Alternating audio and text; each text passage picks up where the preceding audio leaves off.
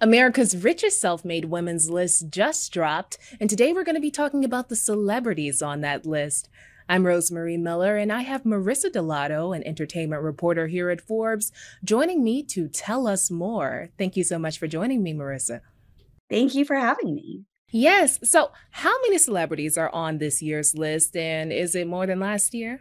This year's list featured 15 different celebrities, starting with Oprah Winfrey, who's worth $2.5 billion, down to newcomer Shonda Rhimes, who's worth $250 million. So we have a very wide range, and it is less than last year. Last year's featured 17 celebrities. So it's definitely getting tougher and tougher as these people, the richest women in America, continue to make more money to make the list. Oh, yes, they are making money. So how much are they worth in total? This year is around 10.8 billion, and that includes 3 billionaires: Oprah, Rihanna, and Kim Kardashian. Mm-hmm. So you said some names that we know, but are there any other well-known names on the list? Yes, you're going to see Serena Williams, Celine Dion, Barbara Streisand, Reese Witherspoon, really a really wide variety, everyone from, entertainers, more singers, and really all these women who have entrepreneurialized their talent, their whatever they're good at, in a way to making money. It's very hard to make this amount of money in entertainment. And that just shows you only 15 celebrities among a list of 100. So they have really found a way to not only, get fame and notoriety with their skills, but really financially succeed in a way unlike all their peers. But they aren't. When I hear Serena Williams, I know that the bulk of her money isn't coming from tennis. It's probably coming from something like endorsements. I'm just wondering, is that the case for most of these names? Is their money coming from their main career or from other ventures? So for some of these women, yes, it is coming from, what we know them for. From Oprah, it's coming a lot from her decades in the entertainment industry, from her own TV shows, from building the TV shows, of people who followed in her footsteps, from her channel own, from someone like Serena. Yes, it's going to come from both her prize money from her winnings in tennis, but also her endorsements. And then you have the opposite end of the spectrum, which is Kim Kardashian, who the bulk of her money is not coming from, what you would think like reality TV earnings, but instead from her companies like Skims.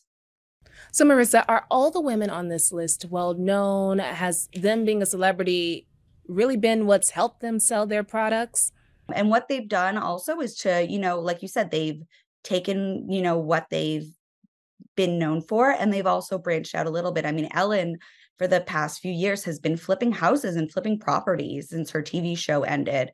So yes, they've started in their more what we would consider them. Maybe we don't think of Ellen and real estate together. We think of her as a comedian, but they all have branched out. Oprah owns, dozens of properties all around the country, including in Hawaii. She owns several properties. Shonda Rhimes, yes, she has so many TV shows, both on Netflix and ABC. She also has properties. So, these women are being smart with their money. They're investing either in, Serena Williams and Kim Kardashian have their own venture capital firms now. They're investing in real estate. They're creating and starting their own businesses, like Reese Witherspoon, who started her own production company. So yes, they got in through talent, and now they're using their smarts to continue to get ahead. So what do you think the rise of the celebrities on the list says about how women in particular are gaining their wealth? I think what's been great about particularly celebrity women in the last few years, if we've seen them branch out from just being known for one thing to expanding as multi-hyphenates. We're seeing them want to branch out, try new things, particularly in entrepreneurial spaces. We're seeing them, start brands, start businesses, promoting themselves in different ways. And we also see just like an insane amount of hustle, and we see them not slowing down. I mean, Judge Judy is a great example. After she ended her show on CBS for like 2 decades, she started a new show on Amazon Freevee, and she's been doing that and she's continuing to create more shows. We also have Taylor Swift, who not only had like one of the, if not the biggest album last year, she's going to probably have one of the biggest tours of the year this year, and just not settling, you know, even though they have, all these women have insane net worths, money I truly will never see in my lifetime. They're not slowing down. They're continuing to pave the way for themselves, for the people who are coming after them.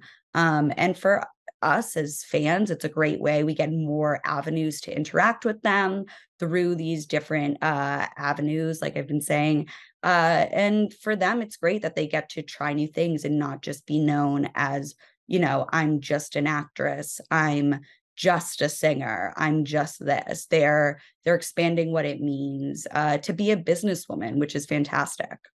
I like that. I always tell myself these days that like you are you and you do a lot of things. You know, Yeah. I am not just a journalist. So I like that. Anyway, thank you so much for joining me today, Maria.